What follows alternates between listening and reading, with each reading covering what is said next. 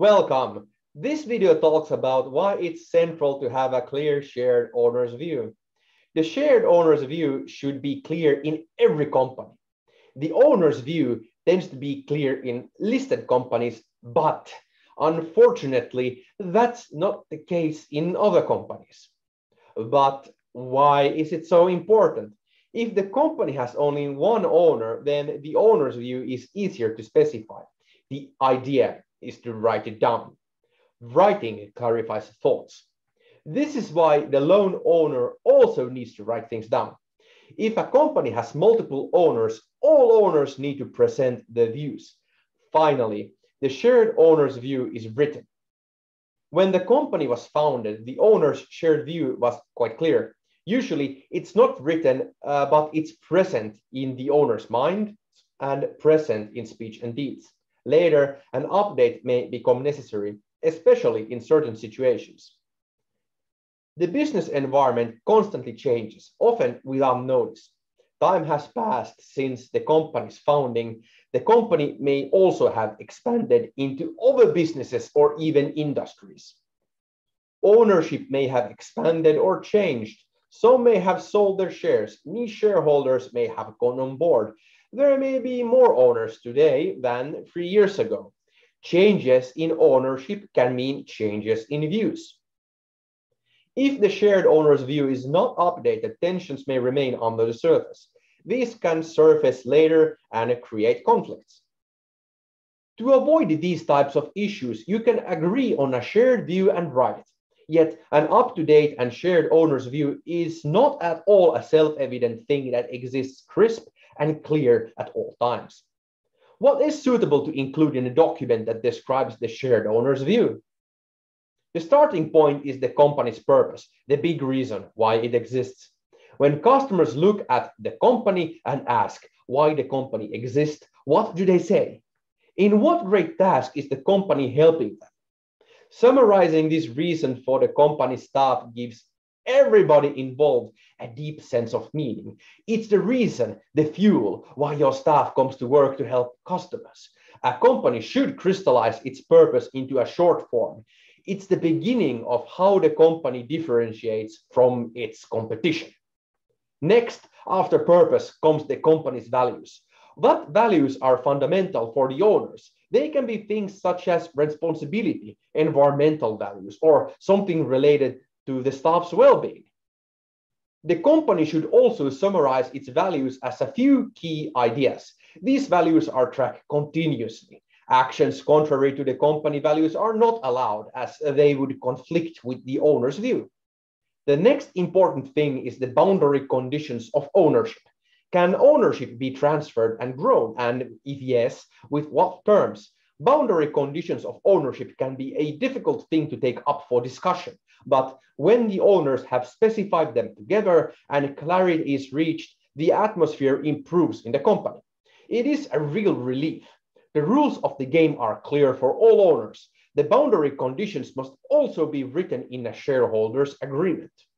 Willingness to grow the company is central. What is the level of growth wanted? Will the company strive to grow organically or through acquisitions? And what is the profitability goal? In this sense, 3 types of strategies exist.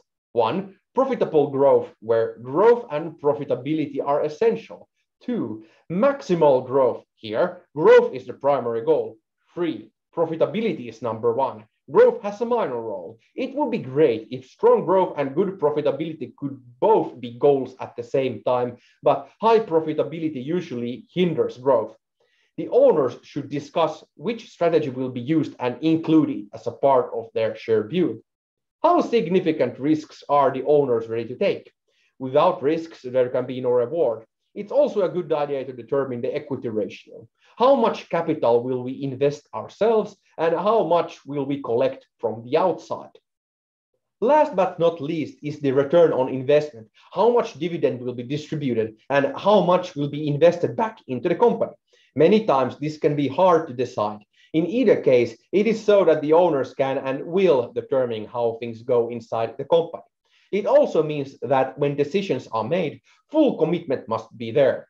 In some situations where many owners have different goals, it is sometimes easier not to write down a shared owner's view yet.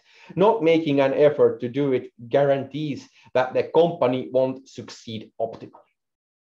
The shared owner's view needs to be written down. Only when it has been written down does it exist in reality.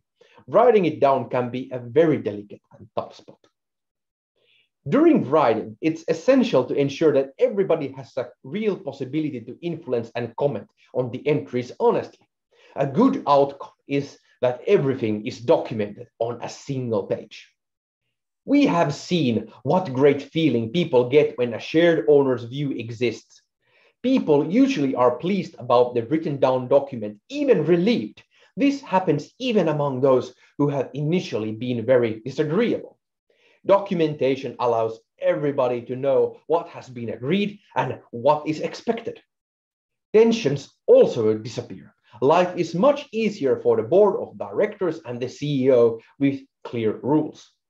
If clarity isn't there, then the business strategy will be lacking a foundation. In this situation, management has all the power, yet the management doesn't have any clear direction.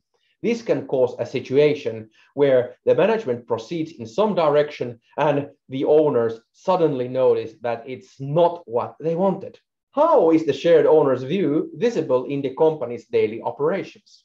The worst type of outcome that the company can encounter happens when owners communicate different messages, even conflicting in everyday life. For this reason, the practical roles of the owners need to be clearly specified. Should the company employ all owners? What is the role of an owner employed in the company? Many owners have a double role as both the company CEO and the chair of the board of directors. Sometimes this can be even unfavorable and kind of unnecessary. When the owner is assigned a specific role that fits their skill set, the company usually gets more out of it. Can the owners' families, their loved ones, be working for the company? This is worth recording in writing during fair weather. When children are small, everything is okay, but when they reach the age of employment, issues can appear unless things have been agreed upon beforehand.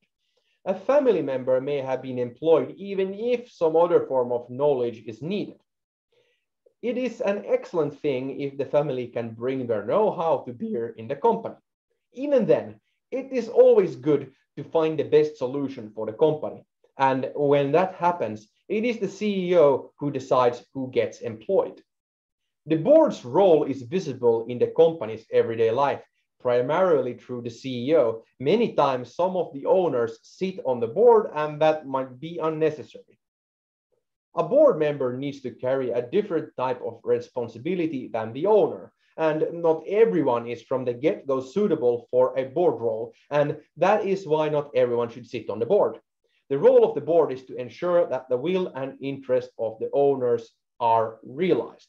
If the owners don't get the results they desire, they can always change the board. The board chooses the CEO with supporting and sparring to succeed and substitutes the CEO if needed. A clear power structure is essential. In this picture, based on Lainema Haapasen's work, we present the owner's power versus the power of the board. The top right corner represents the best situation when owners vest the board with all appropriate power. The most is gained from the operations. The board supports the CEO. The worst situation from the owner's perspective is in the bottom left corner in the red area. In that situation, the CEO has all the power in the worst possible case. This combines all authority in one person without direction, and that is not how it is supposed to be. If the board doesn't possess authority in practice, then the power remains with the CEO. If the owner decides to keep the power for themselves, then the board is unnecessary, and the CEO can't run the company properly. When the owner's shared view is ready to the board, they oversee that it becomes a reality. The board is the best institution to safeguard the rights of the owners. It's also in the interest of the CEO that the owner's view has been written. The CEO is expected to succeed. The CEO performs best when the owner's view is clear. The business strategy depends on it. This enables the owners to trust that the CEO will do things in line with the view.